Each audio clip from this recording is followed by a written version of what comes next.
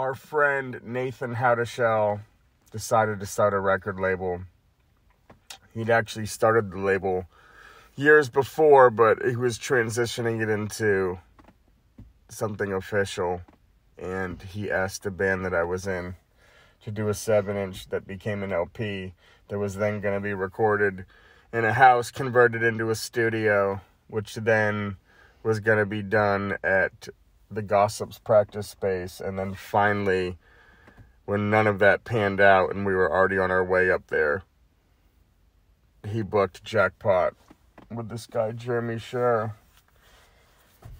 The weird thing about that record is that we pulled up, and on our way, my friend Maddie Hunter had hit me up and said, "Do you need a place to stay?" We said, "Sure, you want to play bass on a record and be in a band?" And he was like, "Awesome, fair trade." So we practiced one time all of these songs, some of which didn't even have vocals, and then went into this studio with this album that was like equally realized and unrealized. It's a weird way to put it. But we did it in 3 days. There's a surprising lack of cymbals, because the majority of the songs were written on a drum machine, and I don't think we ever really thought to put them on there, because drum machine cymbals sound so terrible. Songs like See It Out, Within This Mess, Be Alone were ones that I wrote as I was kind of transitioning out of the last band that I had done into what I thought would be the next material for that same project before Soft Kill was born.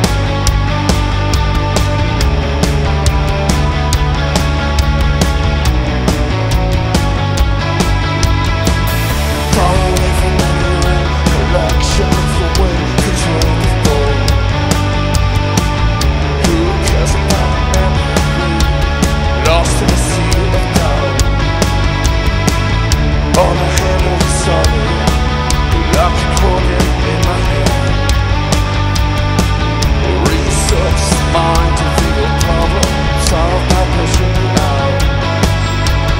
I know to pick up all the pieces we had similar. I like to share some secrets, tear me apart. All this time, nothing turning out of the day. Turning it free from the head for you and I.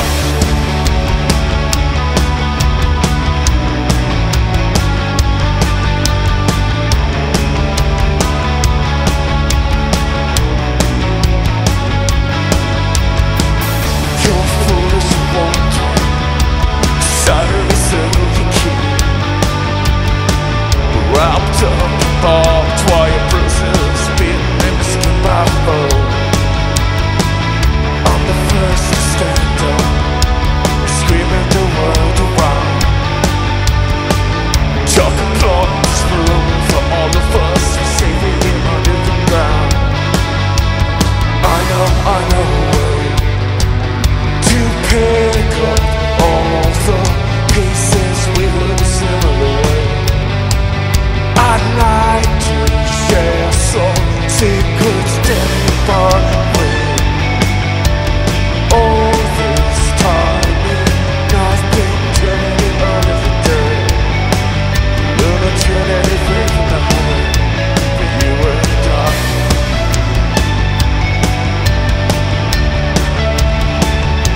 For you and I. You and I.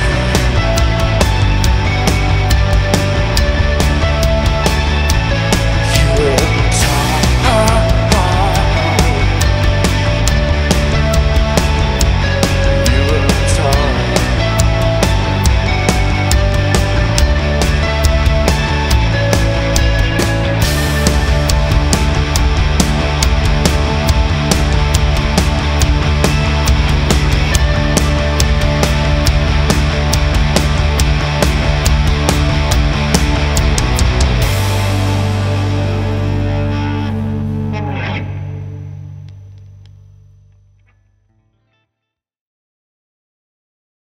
I think everything aligned in a way that it was supposed to.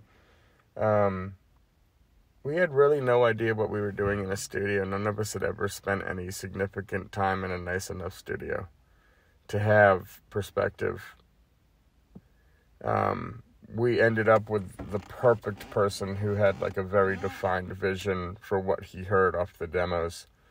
We really can't take credit. I mean, we can take credit for the songs and the lyrics and the melodies, the minimalist approach that we took.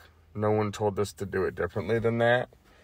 But it was Jeremy's idea to not double vocals, and to just really emphasize the space that was left in the room due to there really just for the most part being one guitar and a bass and drums and then synthesis, either reinforcing the bass or creating some sort of arpeggiation or melody. It made it sound like us.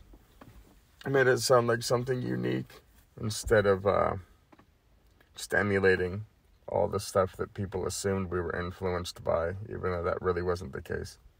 I just think, to reiterate what I already said, it just is uniquely itself.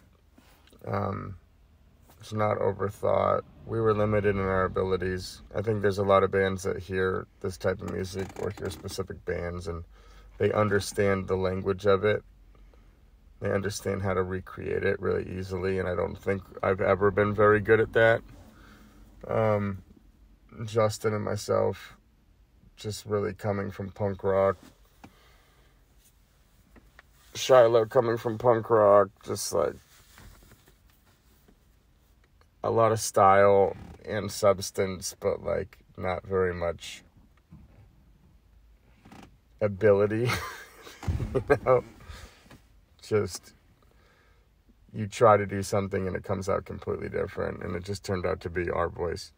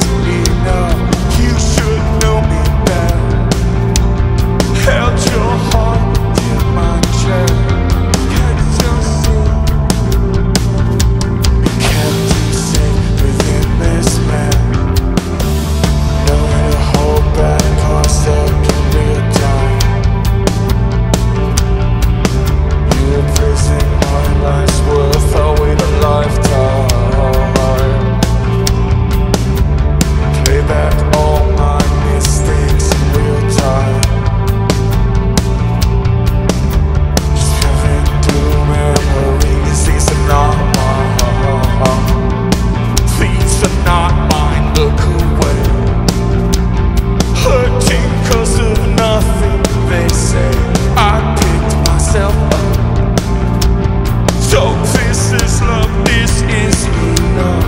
You should know me better. Held me close, ignored the rest. Held your heart to my chest. You kept me safe within this mouth.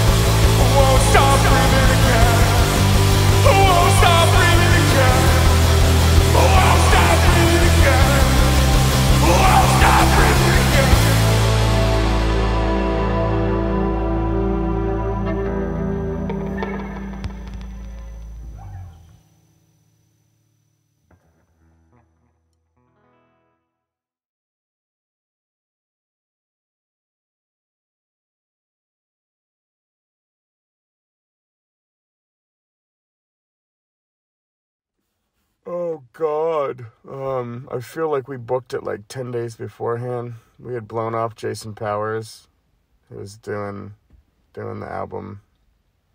I was just like a total mess. I was living in Chicago and just didn't even want to get on a plane to come out to Portland and attempt to try any of the stuff we were talking about. It almost felt like we didn't have a full album, and in a lot of ways we didn't.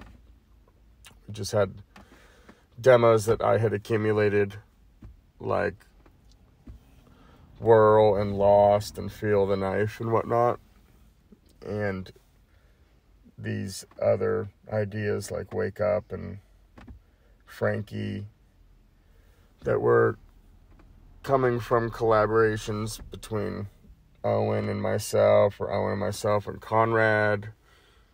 We were just doing these marathon writing sessions.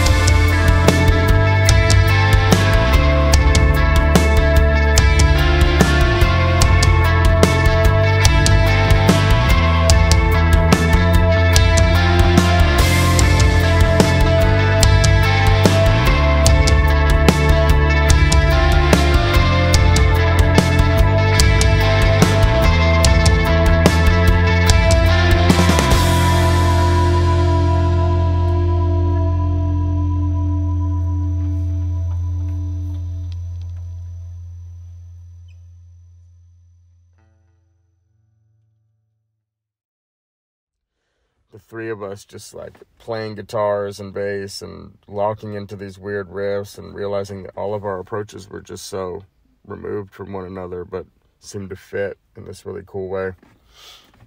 And once again, jumped into a studio with little to no preparation and seemingly even less understanding than the time before. Like I just don't think we knew what the fuck we were doing. We changed the bass strings the day before. You never do that. We did like a couple takes of every guitar. If we didn't just like blatantly fuck up, it was left. And there's so many little flubs and nuanced fuck ups on that record that drive me absolutely insane. All the vocals were just like kind of busted out in one sitting. And in reality, we were really, I guess, just in there for 4 days.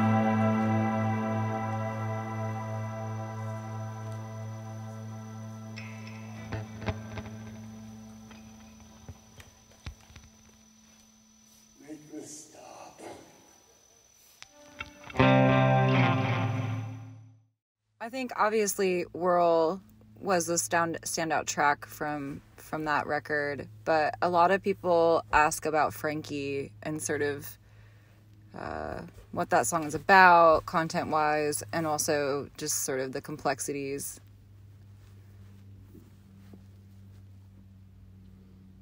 I don't want to talk about that song.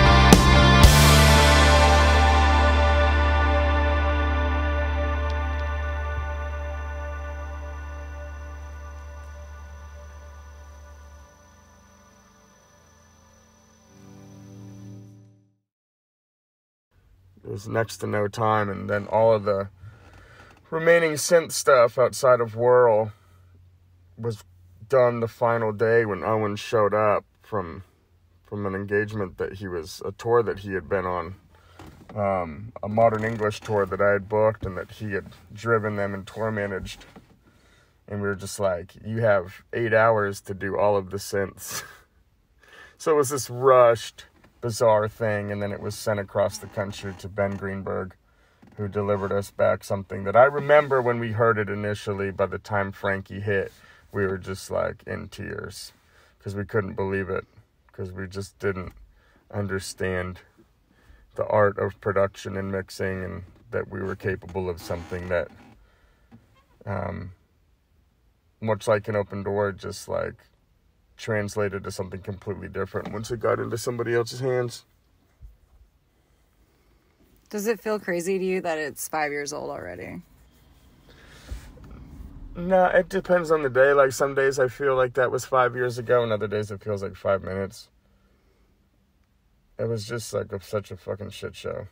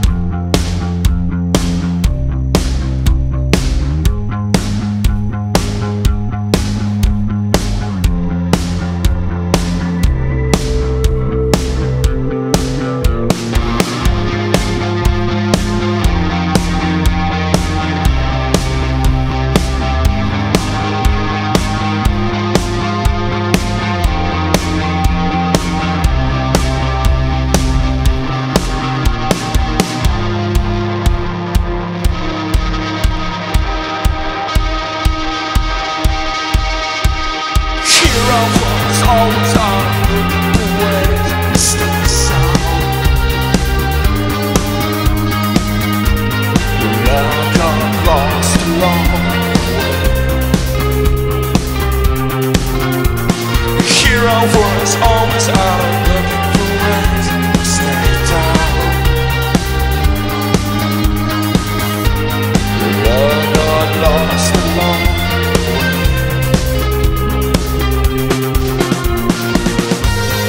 I got lost along the way.